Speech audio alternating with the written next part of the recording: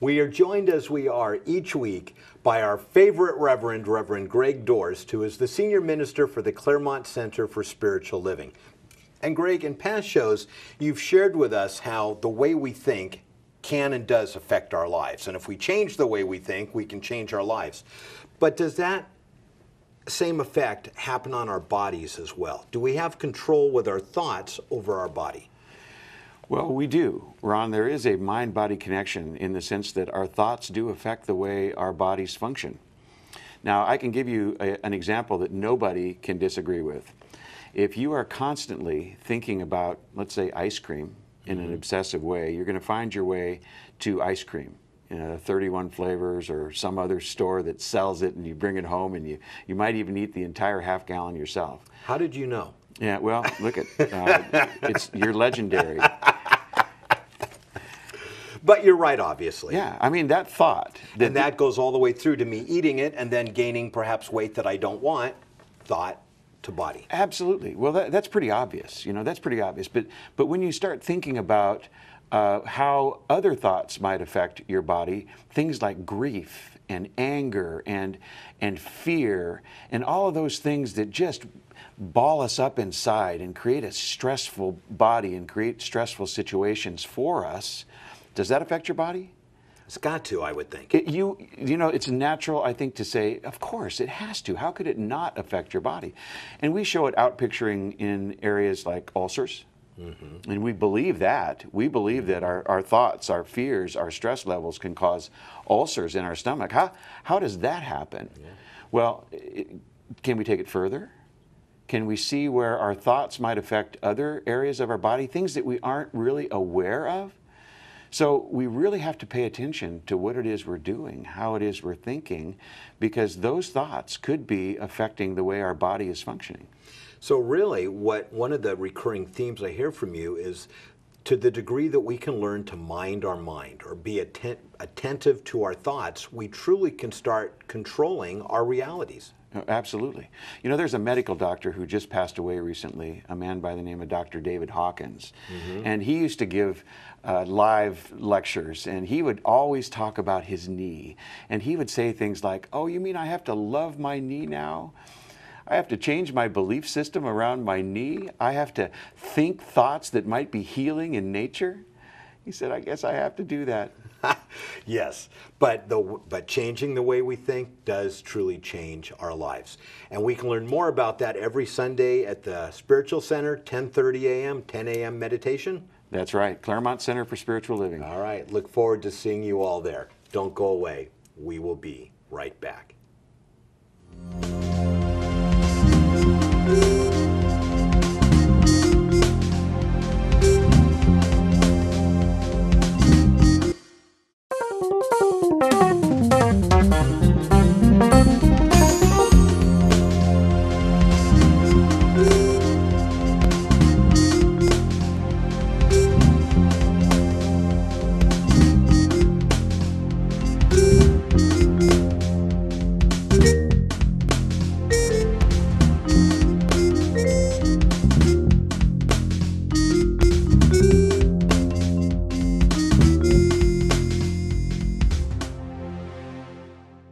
Reverend Greg Dorst, Senior Minister for the Claremont Center for Spiritual Living, joins us as he does each week to guide us through the process of living a happier and more fulfilling life. And Reverend Greg, there is so much really scary stuff in the news right now. I mean, just all over the world. How do we see all of that? And it causes a certain amount of fear, and some of it probably should, but still maintain that sense of peace within ourselves. Can that even be done? Ron, we see so much today that does not look like peace in the exterior of our lives. We have what looks like war in all, of the Middle Eastern areas. We have strife in areas that are in Northern Africa. And it looks like there, at the macro level, there is a very unpeaceful world brewing. The trick even is, closer to home, I might have an unpeaceful work environment. well, you might, but see, that's something you have control over. And you always have control over how it is that you deal with that peace at the macro level not occurring, see? Now, the things that are happening in other parts of the world, or maybe even down your street that might be disturbing, are things that are just happening. And they're happening in a way that may put you in fear. But do you really have to react to that fear?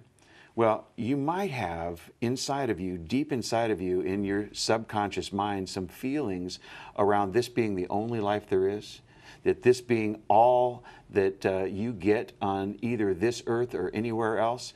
But the absolute truth is, Ron, that you are one with Spirit. You are one with God. You are one with that creative source. That thing that brought you into existence by merely creating you out of itself. And you are divinely protected as a result of that. So that peace that you can instill in yourself personally can be guided by that knowing. So you can find this place to be the eye of the hurricane, so to speak, that regardless of what's going on around you, it's a choice to still find and keep that inner sense of peace. Well, sure. And I think that's the essence of real courage. I do too. Yeah. And we certainly don't want a life that's led by fear. Reverend Greg, every Sunday, Claremont Center for Spiritual Living, services at 10:30 a.m. with a meditation that begins at 10. All right. I'm there most Sundays. Come on by, say hi to either of us. I have it on good word. He's there pretty much every Sunday. So come on by and say hello. Don't go away. We will be right back.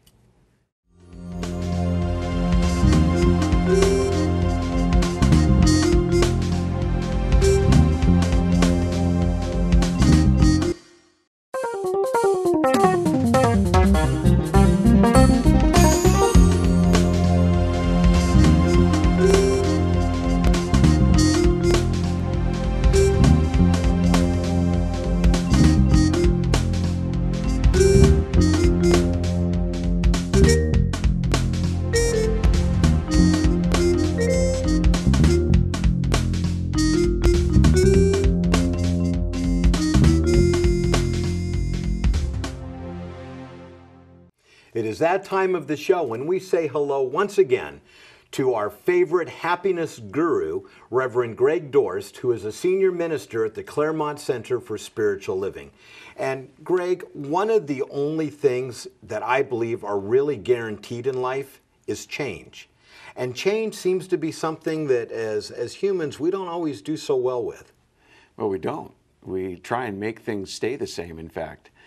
And there are a lot of people who say that they like change, but then they really don't. Somebody comes into their house and moves something, and all of a sudden it doesn't feel right. So they immediately figure that out and move it back. But change can be hard for many people, and a strategy probably is necessary. I was in a pizza place the other day, and I saw, it was a takeout pizza place, and I saw a little sign that said, "Change is difficult, leave yours here." I like that. And I thought, well, you know what? Just a little mindset change. That change is difficult. To change is natural and easy and part of an evolvement that we need to participate in fully can be helpful. It really, and I think you're right. It has more to do with how we view it than anything else. Change is not a bad thing. It's not a good thing. It's a thing. And it's what we decide to do with it that really makes it. And without change, I don't know that you can have growth. Yeah, it's assured that change is going to happen. Let's make the best out of that change. Let's have a direction. Let's plant that seed for something that we really want to see in our lives. So we have that opportunity every time that we think a thought. We have the opportunity to think a different thought than we've thought in the past. You think a different thought, a different action occurs, and you receive a different experience.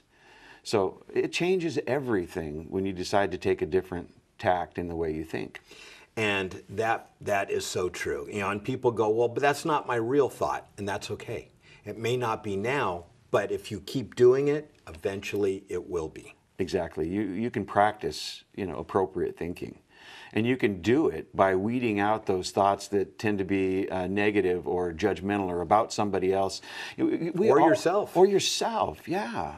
We all have conversations that never exist, except in our heads. Exactly. And someone said to me once, we would never even think about talking to other people as badly as we often talk to ourselves. Yeah. Reverend Greg, every Sunday, Claremont Center for Spiritual Living, service time is 10:30 in the morning, 10 o'clock meditation time. All right. Come on out. I'm there most Sundays. Come by and say hello. Reverend Greg, thank you for joining us. Thank you so much, Ron. We will be right back.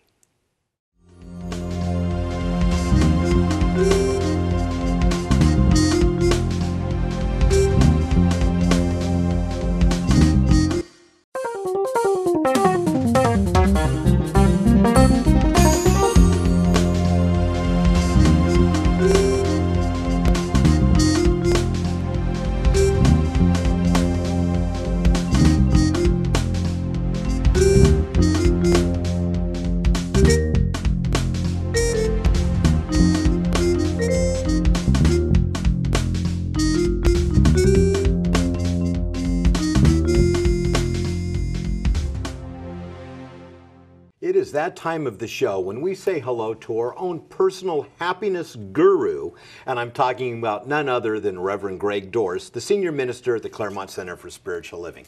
So, Greg, I wanted to ask you, so often we delude ourselves about our lives and the way we live them. We're just not honest with ourselves. How do we cut through that kind of negative clutter and perception? Well, Ron, you're right about that. Truth is kind of an interesting subject. We lie to ourselves, studies have shown, up to 30% of the time.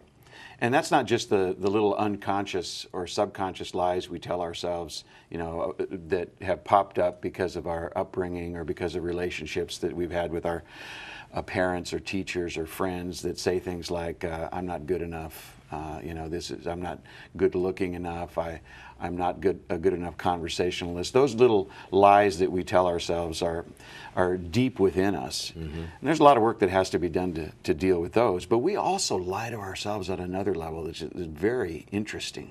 We tell ourselves that we're unopinionated, we're non-judgmental, that we're nice to everybody. And so we end up doing things like not telling people the truth when they ask us a question that requires us to give an opinion that we have of something.